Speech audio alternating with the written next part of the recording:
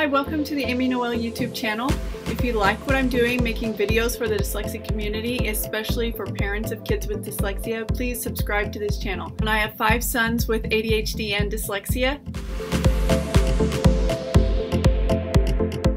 Today I want to talk about what dyslexia is. I'm going to give you a thorough definition that makes sense to a person like me. These are things that have stuck out to me as I've been learning about dyslexia over the last 7 years. The First Step Act was signed into law by Donald Trump December 21st, 2018, and it states that dyslexia means an unexpected difficulty in reading for an individual who has the intelligence to be a much better reader, most commonly caused by a difficulty in phonological processing, the appreciation of the individual sounds of spoken language, which affects the ability of an individual to speak, read, and spell. Pulling apart and putting together words is very challenging for a person with dyslexia. Other than phonological processing issues, dyslexia also affects executive functioning, sequencing, and working memory. A person with dyslexia may not have symptoms in every single one of these areas because it affects everybody differently. Dyslexia is highly genetic. According to understood.org, it's clear that there is a hereditary aspect of dyslexia because it runs in families. About 40% of siblings of kids with dyslexia also have reading issues,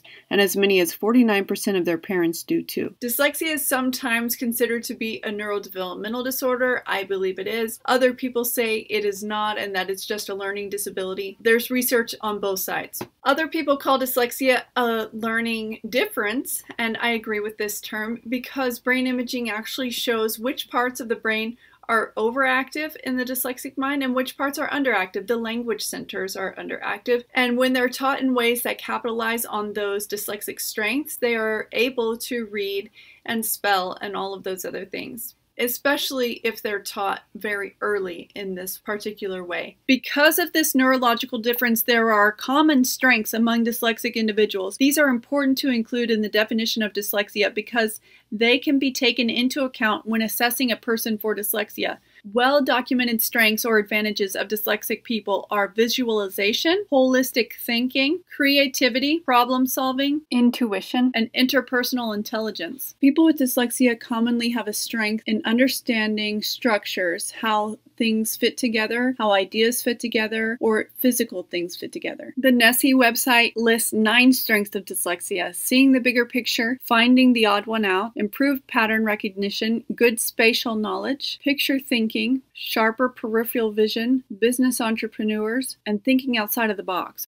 Dyslexia often co-occurs with comorbid diagnoses, and the most common ones include ADHD, visual processing disorder, auditory processing disorder, expressive and receptive language delays, oppositional defiant disorder, depression, and anxiety. Dyslexia is a spectrum disorder affecting people mildly, moderately, and severely. As many as 5 to 30% of the population, the world population, is dyslexic. Sally Shaywitz, in her book Overcoming Dyslexia, said, "The 30% of children who still cannot separate the sounds in spoken word after a year of reading instruction likely reflect the 20 to 30% of school children who go on to experience dyslexia."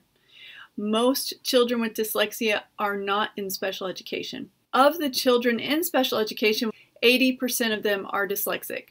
I have links for the sources of all of this information in my description. What reading disabilities are not dyslexia? I found this to be really interesting. Most reading disabilities are caused by dyslexia. Other causes of reading below grade level that need to be ruled out in order to diagnose dyslexia are a lack of being taught, an intellectual disability, being taught to read in your second language, and then the rest of these that I'm going to read often co-occur with dyslexia. So they are not dyslexia and they can affect reading. Autism spectrum disorder can affect abstract reasoning and logical thinking, which affects reading comprehension. ADHD can cause problems in learning to read because of a lack of focus. Auditory processing disorder, which often is hand in hand with dyslexia. Temporal processing disorder affects speed of word recognition and automatic recall of word spellings despite IQ. Visual processing disorder causes tracking problems.